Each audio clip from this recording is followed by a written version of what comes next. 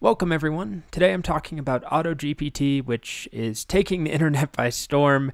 There's a million news articles, blog posts, TikToks about it, how you need to start freaking out and how it's going to change the world. I'm not sure I buy into all of that, but in this video we're going to explore it. We'll do a couple of examples. I'll show you how to install it and how to get it running, and it's a pretty good time. If you're interested in learning more about GPT-4, you can check out my course I just released. There's a coupon in the description.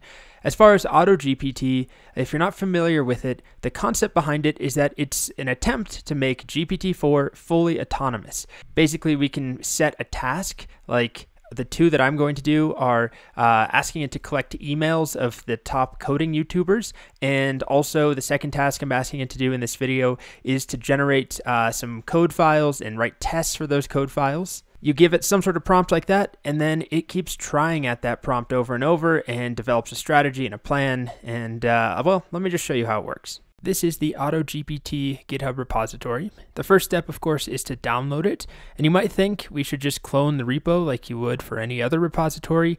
However, the README makes it clear that you should not do that. You should use the latest stable release because there's often breaking changes on the master branch. So there's a couple of options here. One is to just download the stable release as some sort of zip or tar file and then navigate to that. The other option is to clone this repo, but clone the stable branch specifically. So that's what I'm going to do. It's a git clone, and then instead of just pasting the URL, I specify with -b that I want to clone the stable branch. Okay, so now I have a folder called AutoGPT. If I navigate into it, we see some stuff. The next step is to install all of the dependencies. So using pip install -r for the requirements.txt file.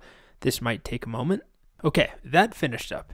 Next, what we need to do is add in our OpenAI API key and any other API keys we want AutoGPT to have access to. So there's a hidden file in here called .env.template. What we want to do is make a copy of that template.env file and fill it with our own information. So that should make us, using the cp command, a copy of it called .env. And if we look at it, we really just want to open it. But if you look at it, it's in the format of an environment variable file. We need to fill in our environment variables. So I'm going to open .env up. Okay, here it is. So most of it is commented out, but by far the most important piece to fill in is your actual OpenAI API key. As you can see right here, you need to put your actual API key right there. Now, I'm going to do that. I'm also going to show you there are some other things you can enable. There's quite a few things you can enable. I'm not going to worry about for now. If you wanted to have access to the Google APIs, you can put the Google API key in there if you have one. If you wanted to have text-to-speech, you can add in 11 Labs API keys. There's many other things you can configure, different vector data stores that it will use, but the one you have to have is the OpenAI API key. And once you've saved that file, we're ready to go. So in the main directory of AutoGPT, to run it, we need to execute ./run.sh. Looks like it's getting some other dependency here. Now the first step is to enter in a name for whatever our assistant is going to be. Why don't we create an assistant that will find email addresses for the top coding YouTubers out there. So I'm going to call it the email finder AI or something like that. We'll call it email finder GPT. And then I need to give it some sort of directive, what its role is. So I'll say it's an AI designed to find the emails of the top, 10 coding YouTubers and save them to a file. And then I can give it up to 5 individual goals. So I'll just elaborate on what I just said. Find the emails of the top 10 coding YouTubers, and then save the emails to a file. And then if I hit enter again without entering a goal, it will start. So it begins. And I'm currently not running it in continuous mode, which means that I'm going to have to agree and approve every step along the way, which is generally a good idea because it can get very expensive if you do put it in continuous mode. All right, so it develops a plan. use Google to search for the names of the top 10 coding YouTubers. Once I find their names, I can use Browse Website to look for their email addresses. I will save their email addresses to a file using the write to file command. Sounds like a good plan to me. So I'm going to tell it yes with Y. I can tell it no with N, or I can give it other feedback to try and change what it does. So if I just give it a Y for yes, so it looks like it's actually just doing a Google search. And then it found an article on careerkarma.com. Okay, let's see. Let's just allow it to proceed. It says the top coding YouTubers are likely to have their own websites, and it's possible they have listed their email addresses there. However, I need to be careful to only use reliable sources. So it does have a list of the top 10. Now it's going to go through each one and look for their email address. So I can also allow it to run continuously using this syntax, Y, and then dash a number. So I'll allow it to run 10 times. This way it won't just go unchecked forever, but up to 10 individual cycles. Okay, so you can see it's looking for Brad Traversy's email address, I believe. So eventually this did finish. It took about 7 or 8 minutes. I'll just show you some of the work that it did.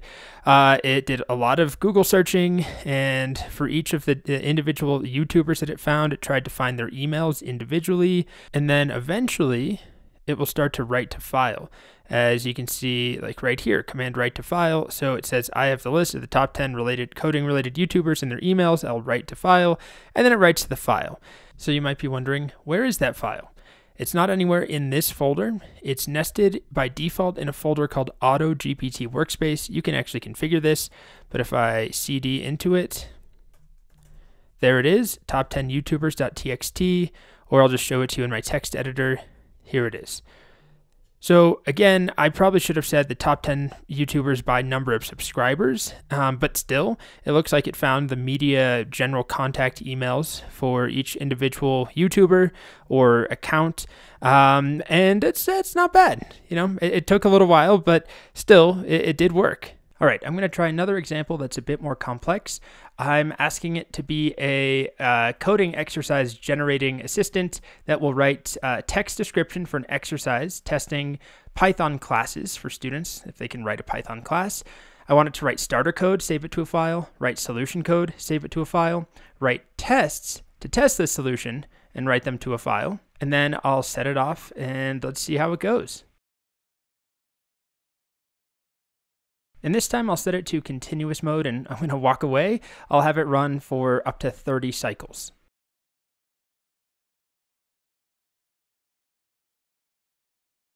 Okay, so I stopped it from running any further. It was still going, but it got into this nasty loop where it kept writing files and then deleting them and then rewriting them and then deleting them. So it kind of got off the rails a little bit. And there was also some bugs I ran into. It does not like updating a file that already exists. It gives me this system error over and over. It doesn't seem to be stopping it from working, but it does complain a lot. And there's a couple of pull requests open to try and fix this issue on the original repo. It's very early on in this project's life. There's a lot of bugs still. With that said, let me show you what it did. So it made a couple of files, pretty much exactly what I was asking it to do.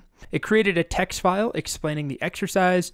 It wants the students to write a Python class for a bank account that has methods for deposit, withdrawal, and check balance.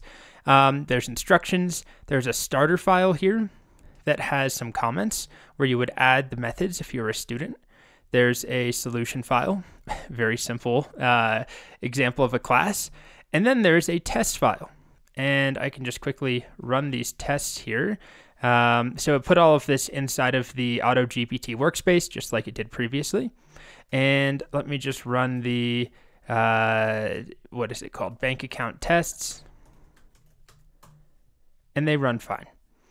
Okay, so it seems decent. The problem is it also made a second folder where it started to do the same thing again, but it kind of went off the rails, so it made a decent solution to start, but then it made another solution with tests, and then it wrote what was supposed to be the starter file that had a completed version, Also, a whole bunch of other stuff that it wasn't supposed to be in here. It made sort of a user interface for it. And then this while loop, it just started going. And this is why I stopped it, because I was happy with what it did originally, and it just kept going. So still, not perfect by any means. However, I would say impressive enough that it was able to find a problem, a bank account exercise, write the solution, write the starter code, write a text file, and write tests for it. The code is very, very simple. I chose this as a simple example. It is terrible if you try and ask it to write an application or something. It's still a ways away from doing that, but still pretty interesting, I think. So my overall impression is that it's fascinating. It's still very rough. It breaks all the time. It gets stuck in loops. It's expensive to run, and it is not the end all be all that some of these absurd blog posts make it seem like it's the end of your job as a developer, or that it's the best assistant in the world. It's not going to make you money, or at least you're not going to make millions of dollars like some of these bloggers claim and TikTokers claim. But it still is pretty fascinating, and I think it will continue to get better, but also it is the first of many similar tools to get popular. I'm sure there will be many of these agents, these OpenAI or any other large language model powered agents that you can set up to run certain tasks. And finally, remember, I just showed the very basics. There's all sorts of other functionality you can tap into. So you can add your Google API keys in, you can add GitHub APIs in, you can add image generation with Stable Diffusion, you can connect to other models with Hugging Face, you can use better vector database stores like Pinecone, you can add a backend with more memory instead of just a local memory. So there's a lot here that I did not touch on at all, but still a pretty interesting first taste of AutoGPT. Thanks for watching. I hope you enjoyed that. And again, if you're interested in learning more about GPT-4 and any of the OpenAI APIs, you can check out the course I just released on exactly those topics. It covers GPT-4, the chat API, building your own chatbots, working with embeddings, doing sentiment analysis, working with Dolly and Whisper. There's a whole bunch of stuff. So check it out, and I'll see you next week.